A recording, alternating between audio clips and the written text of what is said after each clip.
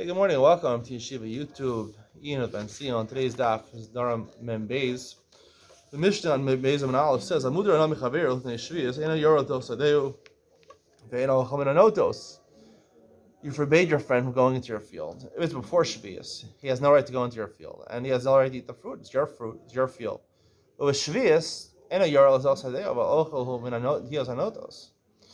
If you took the neder on Shvius, so you still can't go into the guy's field. You could eat the fruits that are extending and protruding outside the field. However, you can't go into the guy's field because the person still owns his field, the ground he owns during Shemitah.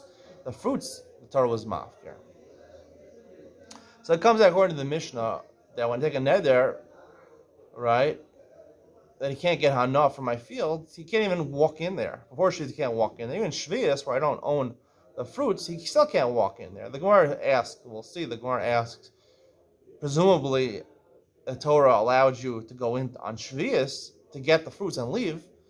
Why can't he do that? Before we get to that, even before Shvius, when you take a neder that he shouldn't benefit from your property, the fact you're not allowed to go into his land seems to be only the shita of Rebbe Lezer. We had a machlokes at the beginning of the parak in Rebbe Lezer and the Chum is Vitor Asar Mudar No, which is related to Dris Saregel. Dris Saregel is trespassing or taking a shortcut through someone's yard. So only according to Rebbe Lezer, we said that's included in your neder. It's vitor, right? It's the right. You probably don't normally charge for the right to trespass through someone's yard. It's something that a gratuity that neighbors usually do to each other. So it's something that's not chargeable. There's no fee for it, so it's not considered a financial benefit. That's Rebbe Lezer. That's the Rabbanan's opinion. Rebbe Lezer says vitor is considered asr mudar. Now we've explained why he holds that way. So a lot of Rishonim say that our Mishnah is according to Rebbe Lezer, who we have in the Paskin, like Vitor is also Rebbe Mudar. No, I'm still bothered because the Mishnah does not record the machlokas. You want to say, they recorded at the beginning of the parak, and here at the Gemara, the stam of the Mastisen is going to Rebbe Lezer. You could say that, but I'd like to say that it's different, and we pointed this out also when it comes to being mavaker achola. This is the same question the Rishonim asked over there. Also, mavaker achola, there's no record of a machlokas in Rebbe Lezer and the Chamim going into someone's house. Is asr. Why? It's trespassing. It's vitor. Should only be according to Rebbe Lezer. The answer is because there's a fundamental difference between taking a shortcut through someone's yard and going to their house. When you go into someone's house, you get the shade of the house. If it's sunny outside, you get the air conditioning inside. If it's raining outside, you get, the shelter from the rain. So snowing outside, it's not so good. If it's freezing outside, there's shelter. He has air conditioning on. He has the heat on. Just shelter of a roof, so the rain doesn't fall on your head. That is considered hana. According to everybody, that's a physical hana. It's a physical hana. Maybe it's not a financial hana. Maybe he lets people go into his house. Maybe it's a vitor. It's a gratuity. However, nonetheless, it's a physical hana. You're benefiting physically. We talked about the difference between a financial and a physical hana. When you're mudar and Michael, that's only answering the hana, the physical hana. But when you answer a regular neder hana, which we said is from a korban, even the financial included, but of course, physical benefits are included also. So everything's included in a neder when you say konam, when you connect it to a korban, financial and benefit. Another man in Michael is only benefit.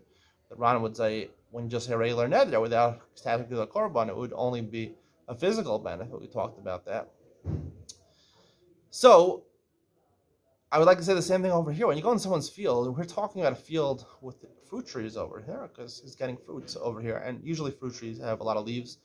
And even though it's not exactly the protection of a house, there is nice shade sitting under a tree and having the protection of trees. And when you have the protection of trees, so therefore you're getting the shade of the trees and protection from possible rain when you go into someone's field. So therefore, even though Rabbana would say it's a physical hana over here, it's not a case of vitor, right? It's actually a physical hana. Vitor is something which is not a physical hana. Taking a shortcut to someone's yard is not really a physical hana. It's a financial fee, a service that he's letting you do for free, so you can't charge for it. So it's a question of vitor. But here, there's a physical hana that you're benefiting from the shade and the protection of the trees. So that's why the Rabbanan would agree over here that it would be asr and only to go into the guy's field. Now the Gemara on Membeis asks the following question. The Gemara says on Shvius, you're not allowed to go into the guy's field. However, if fruit trees are extending outside the field, you're allowed to eat it. So the Gemara asks a fundamental question. Obviously, when the Torah says on Shvius you're allowed is mafka the guy's fruits, the only way to get the guy's fruits usually is to go into the guy's field. So the Torah had to allow you to go into the guy's field to get the fruit. So if you can take the fruits, why only the fruits that are protruding outside, where the branches are extending outside the field? You should even be allowed to go into the field and take fruits. So the Gemara has two answers to this question. The first answer, the Gemara says, Amar Ula, but Omdin alilanos halagvulim. Ula says, we're talking about where the fruit trees, there are fruit trees. This is a simple explanation the Rishonim give. There are fruit trees that are on the outside, that are extending outside. So why do you have to go inside if you can take lunch from the outside? Shmuel Yaakov says a different answer, no. Technically, there's an allowance to go, even if there are fruit trees on the outside, extending outward, but the Torah allowed you to go inside. However, you might stay there extra time that you don't need and get shade from the trees. So that's why there are Rabbanan, it's the Gzeir Rabbanan, not Midorais. There are Rabbanan you can't go in because you might stay longer and get benefit after you already took the fruit. The Torah doesn't allow you to stay there for as long as you want. After all, it's his land. The person who owns it, it's his land, but the Torah allows you to go in and take the fruit, so you might stay there too long and get benefit by the shade, which we talked about. So Ula's answer doesn't seem to make so much sense, because until now we've always been talking about a case where you have these trees on the outside. Well, Ula's Machadesh now that we're talking, that's what the whole Nidan of this we're talking, the sugya we're talking about, specifically where he has trees that are extending outward. So, and also, just because he has trees on the outside, maybe the trees inside taste better. So the Torah allows you, with mafkir, all the fruits, right? Why do we say because he has fruits extending outside? Maybe the ones inside there are tastier, they're juicier, and they're all hefker, so why can't I go inside and take it? So I'd like to offer a different explanation of Ula's, what does Ula mean over here? Ula says, Ba'omnin ilanos halagvulim. He says over here that the reason that you're not allowed to go in is because in order to get there, right, there's ilanos that don't produce fruit on the boundary, on the borders, right? The Torah allows you to go to a fruit tree and pick the fruit, because simultaneously, when you're going and picking the fruit, you're getting shade and protection from the trees. So the Torah must have allowed you to get the fruit. It was mafkir the fruit. So while you're doing it at the same time, so you're benefiting from the shade of the tree, but you're also taking the fruit. It's okay.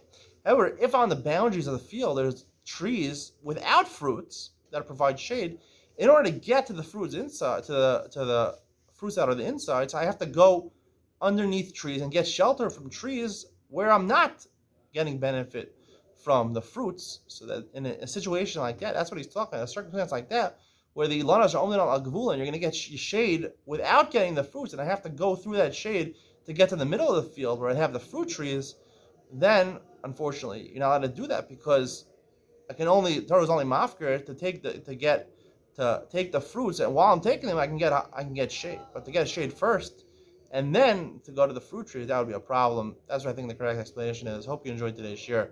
See you in the next one.